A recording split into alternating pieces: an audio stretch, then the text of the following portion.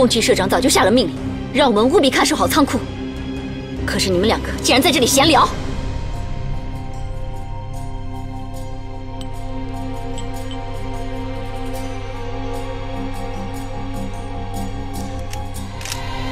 跟我去看看仓库。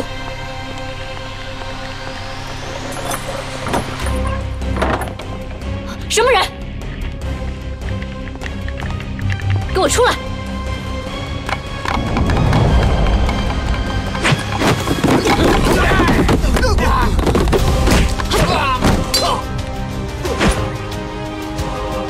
起来，跟我去追！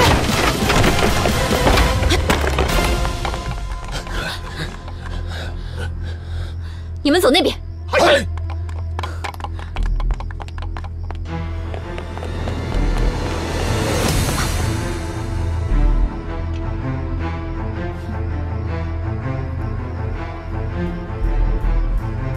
我说过，你是逃不掉的，韩立雪。不，或许我该叫你柳迎春。把面纱摘下来吧。我们俩很久没见了吧？真没想到会以这种方式见面，真是讽刺啊！这样的见面方式，不正是你想要的吗？少废话，把你手上的相机给我。吴玲，你真的是太卑鄙了！我真没想到你一开始就是在利用我。我利用你，那说明你还有利用的价值。否则的话，你以为你有命活到今天吗？这种话你也说得出口？你到底还是不是人？你还有没有感情啊？柳迎春，你是不是傻呀？我之前教给你的东西你都忘了吗？做我们这一行，字典里从来没有感情这2个字。别跟我废话，相机给我！做梦！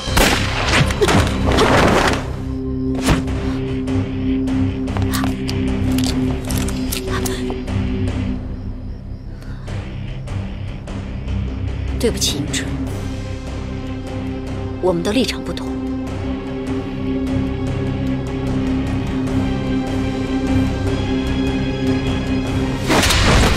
别动！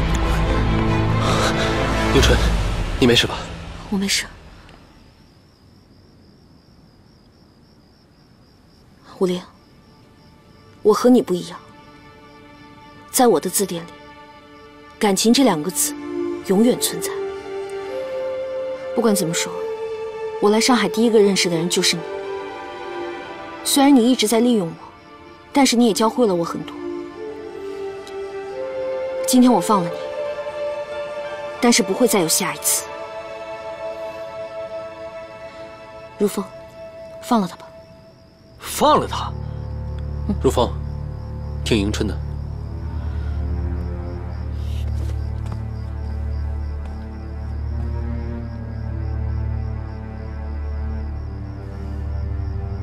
等一下，请转告你们富山株式会社的宫崎社长，也就是你们黑龙会的宫崎会长，立刻终止对大和纱厂还有罗氏药业的侵吞，否则他会付出很大的代价。朱飘逸先生，你的话我会带到的。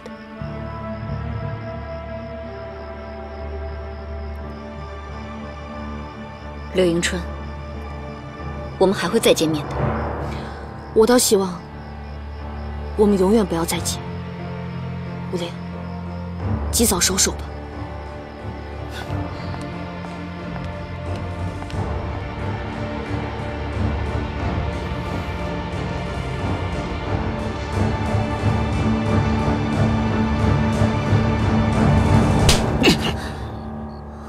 即便你是我的妹妹，出现这样的事情，也是不可原谅的。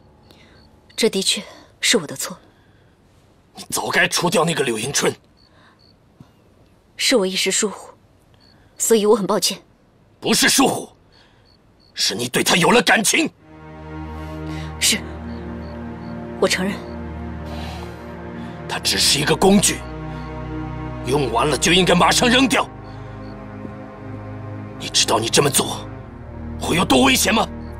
可是，他毕竟救过我的命。可他不也在害你吗？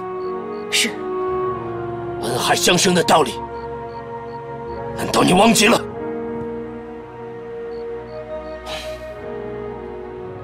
告诉我，接下来你要怎么做？转移货物，杀掉柳迎春，逼迫大和沙场和罗氏药业交出更多的股份，不惜一切代价达到控股的目的。听起来差强人意，不过我要的只是结果。明白。有人让我转告，要我们放弃对大和沙场还有罗氏药业的收购。是朱飘逸。哥哥怎么知道是他？我关注他很长时间了，相信他也在关注我。除了他，没人敢这样对我说话。是到了该见面的时候了。河内，在，你来安排吧。记住，是单独会面。嗨。哥哥，单独会面恐怕不妥。朱飘逸武功一流，而且他有个很强的助手，还是我派人来保护你吧。你的担忧是多余的，完全没有这个必要。我一个人就足够了，相信他也会是一个人。你去吧。可是还要我再说一次吗？是。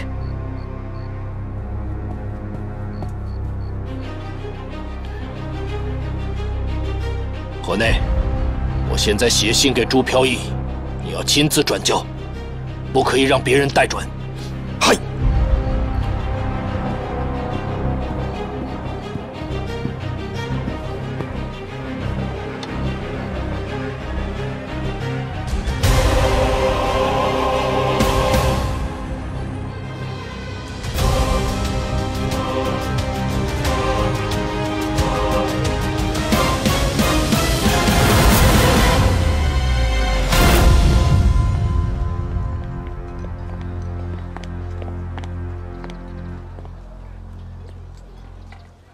你是朱飘逸？对，我是朱飘逸。恭喜会长给你的信。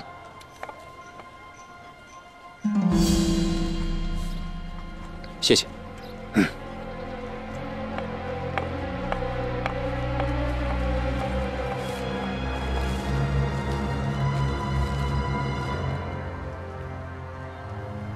宫崎约我单独见面。单独见面？他肯定有埋伏，我们跟你一起去。是啊，飘逸，日本人诡计多端，不知道他们在干什么。不，我一个人去。初次见面，我想他是想试探一下我的态度，相信他也会一个人来。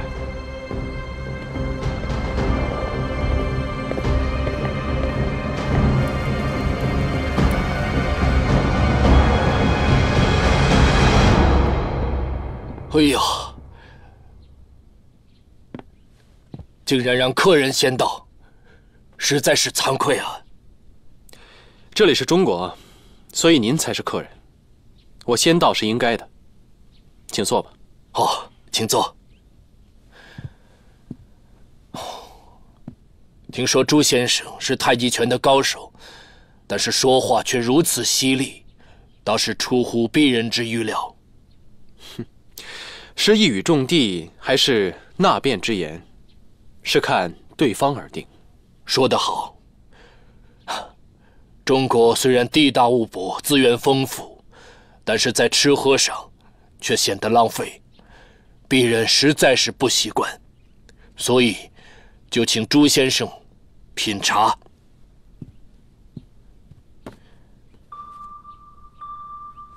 这里有贵国的西湖龙井，闽南的铁观音，闽北的大红袍，还有云南的普洱。看来宫崎先生对中国的茶叶很熟悉啊。哈，鄙人喜欢研究中国的一切。中国曾经是日本的老师，可现如今这位老师却远远地落后于他的学生，真是让人遗憾呐。我们中国人说，一日为师，终身为父。那不知道宫崎先生觉得应该怎么对待我们中国这位老师呢？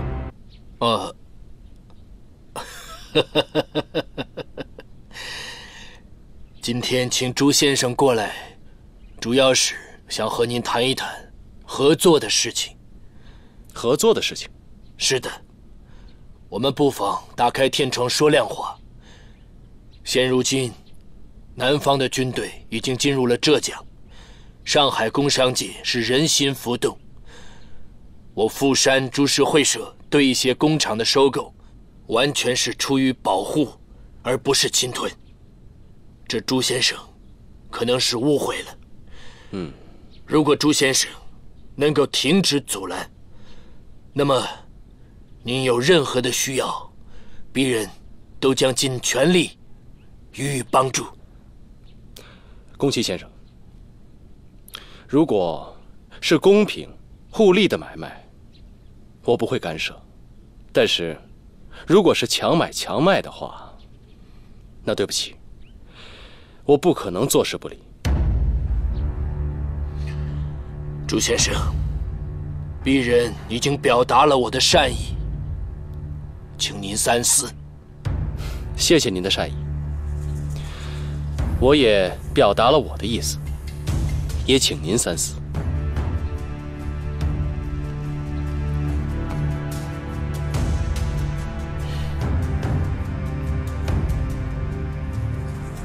朱先生，大和纱厂和罗氏药业，我是吃定了。宫崎先生，对不起，你不但吃不到，还得把之前那些都给吐出来。朱先生，如果我们做不了朋友，那可就是敌人。你可要想好。朋友敌人，不是由我来决定的，是看你。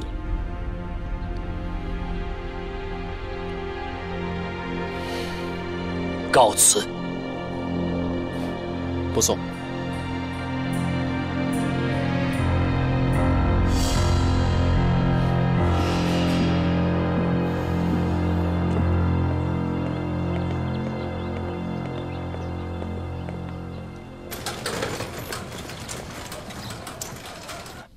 宫崎得不到大和纱厂和罗氏药业，是不会善罢甘休的。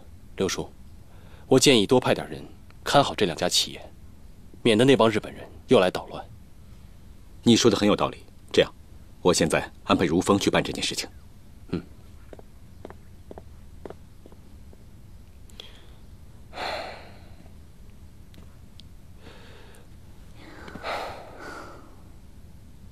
很痛吗？不会啊，不痛啊。答应我，以后千万不要单独行动。武陵那一帮人，不是那么简单的。我只是想帮你多分担一点，我不想你太累了。那答应我没有？答应你什么呀？不要再单独行动了。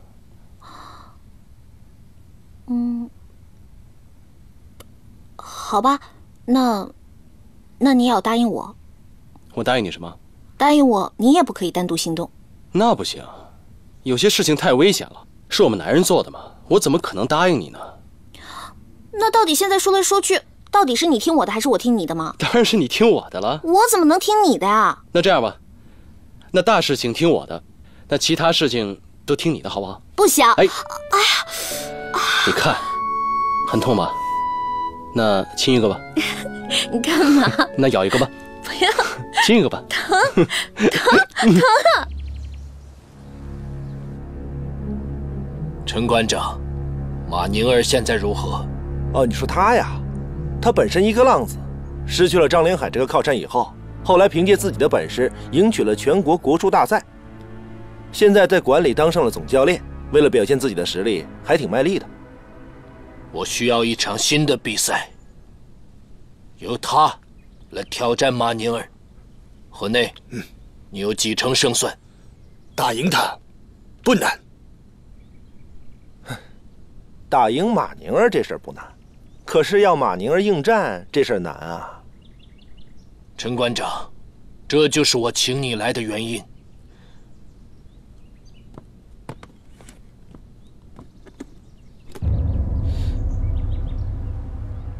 陈馆长，请笑纳。我只要一个结果，让马宁儿迎战。宫崎先生，这钱是好东西，金钱没有国界。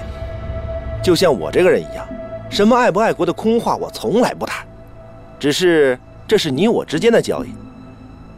马宁儿这一事，您给的钱是不是有点多呀？陈馆长，我喜欢你这样的人。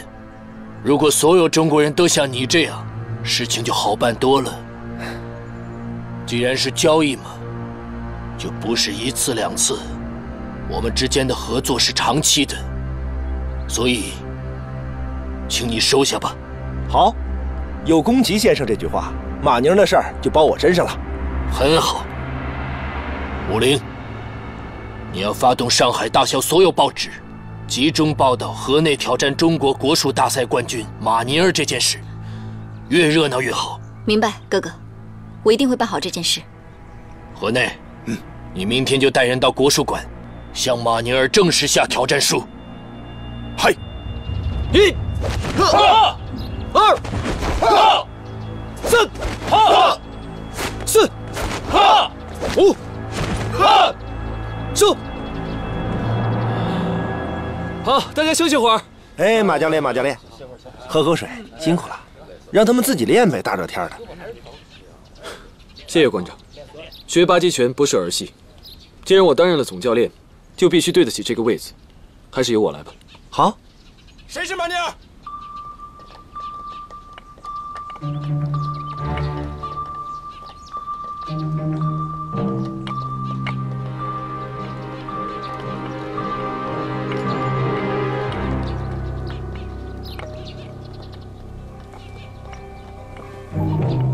你们谁是马宁儿啊？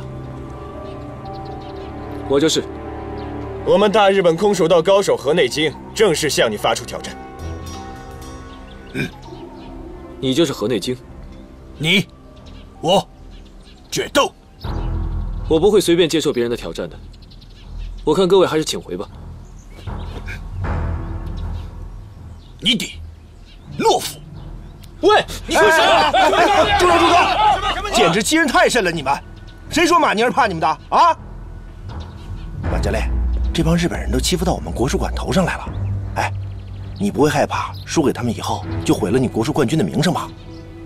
马教练，这个人荣辱和民族大义相比，哪个更重要啊？我觉得男人大丈夫，宁可战死擂台，也不能苟且偷生，对不对？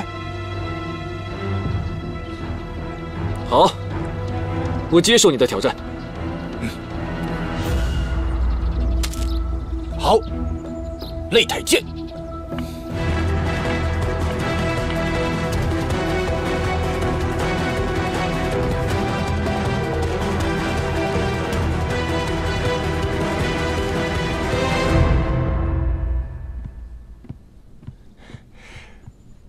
宫崎先生，马宁儿已经接受挑战了。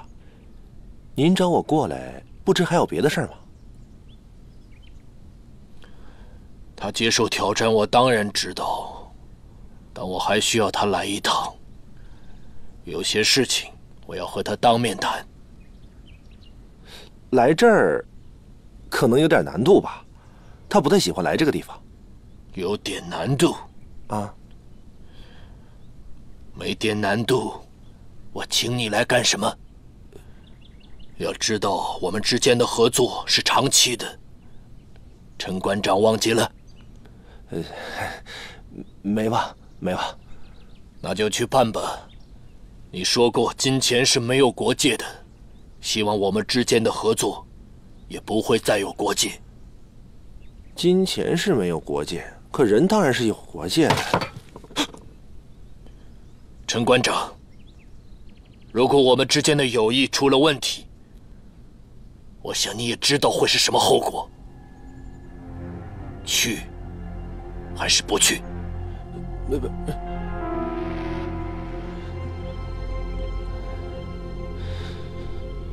去。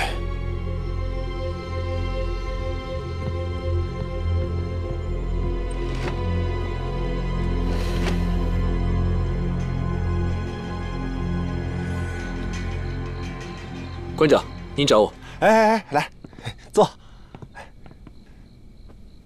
来，喝杯茶。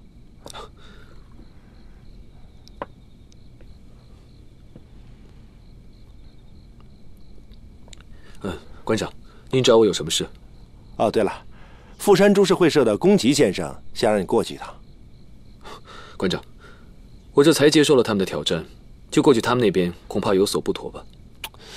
说的也是啊，不过我思前想后，觉得你还是得去一趟。馆长，您这是什么意思？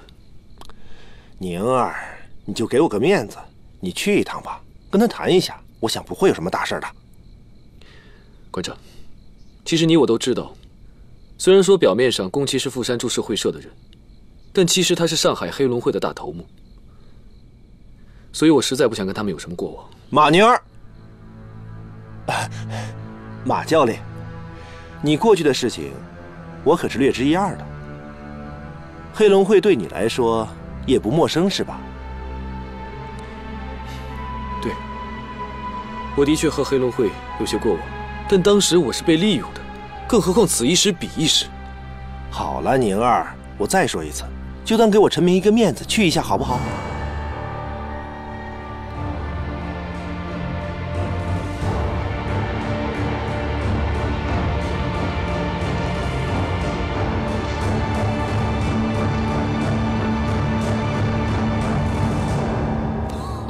马尼尔，马先生，你终于来了，快请坐吧。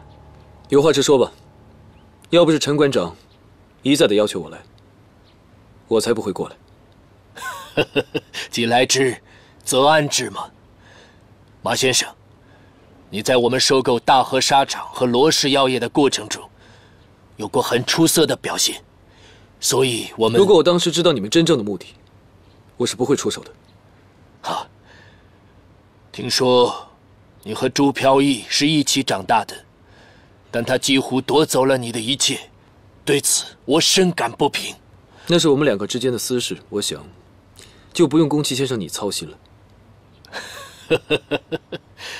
马先生，良禽择木而栖，以你的才华，担任一个区区的武术教练，实在是可惜啊。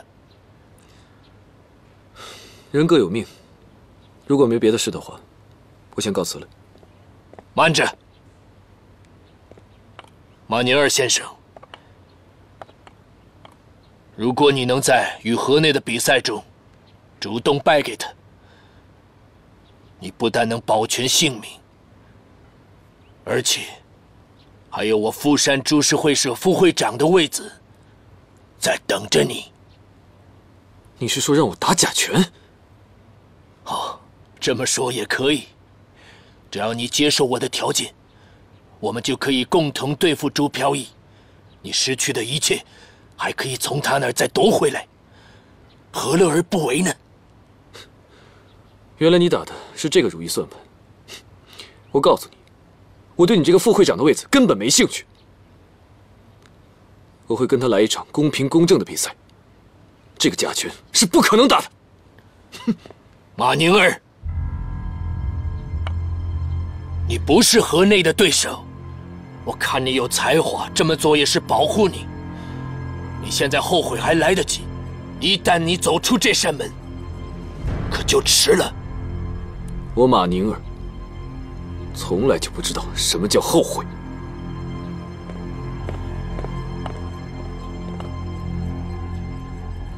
哼，不愿意降服的烈马，跑再快也没有用。河内，这场比赛该怎么打，你明白吗？明白。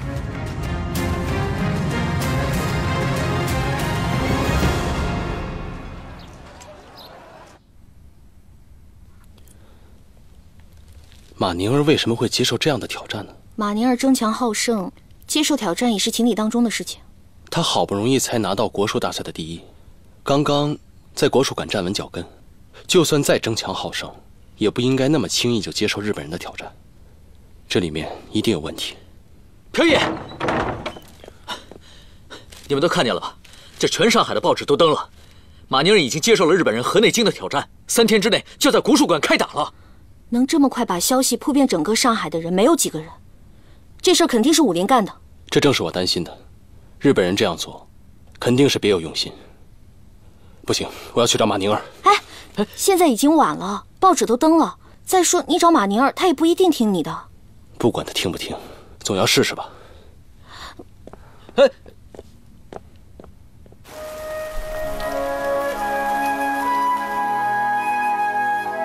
师父，思路，如果你们能亲眼看到我打败河内京，该有多好！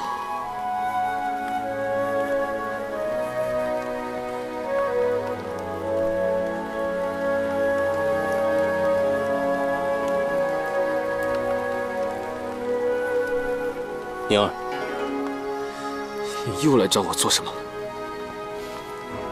我的确不该来，但是你跟河内京的比武太重要，我希望你到时候不要用鹰爪功，因为空手道是刚猛的，你的鹰爪功也是刚猛的，你这样硬碰硬，恐怕没有什么优势。我真的不想看到你，麻烦你可不可以马上离开这里？我只是想帮你。以我对空手道的认识，以刚克刚不如以柔克刚。我希望你能发挥8极拳的优势，如果再能融合太极拳的4两拨千斤，对你一定有帮助的。哼，我用太极，还4两拨千斤？周飘逸，你是来向我炫耀的吧？我用不着你指点，也可以打败河内京。给我滚！我的话，你考虑一下吧。我是想你赢。告辞。